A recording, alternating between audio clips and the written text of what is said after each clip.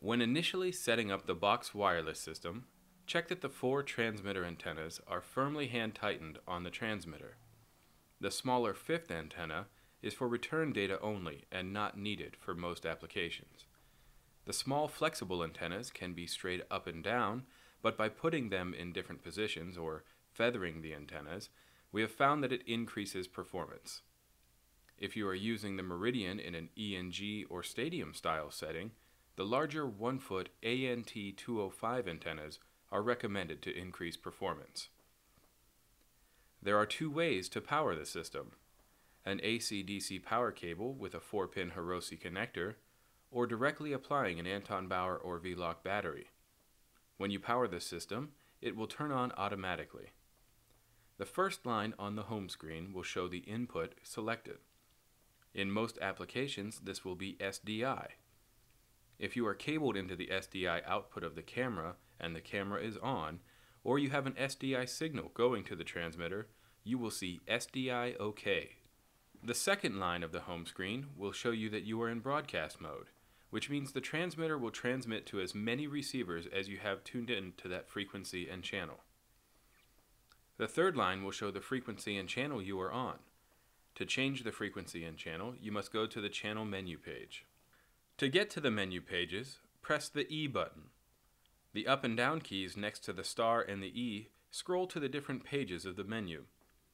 The first menu shows which source the transmitter will input: SDI, composite, or component. You will notice pattern as an option. This is a built-in test pattern that can be sent to the receiver, allowing you to test the system prior to having a video input. This pattern is generated using 720p. By pressing the arrow keys next to the screen, it will change the input you select. To get to the next page, press the down key next to the E. This will take you to the frequency and channel page. On this page, you can manually change the frequency and channel by pressing the arrow keys to the right of the screen. On this page, you will notice an auto select option. However, we recommend staying in the manual select mode, which is the default position.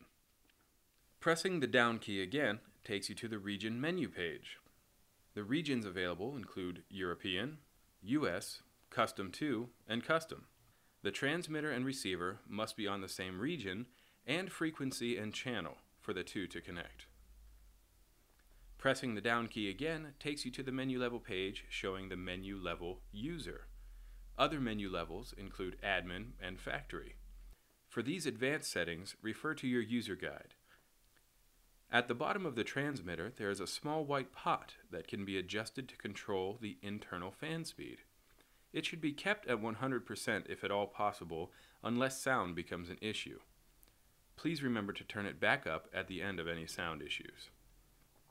The default audio is SDI.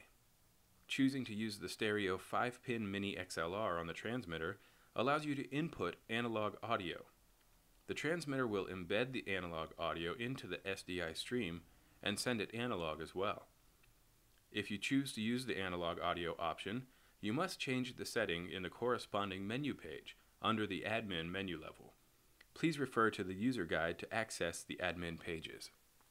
Pressing the star key takes you back to the home screen. Holding the star key down powers the system on and off manually.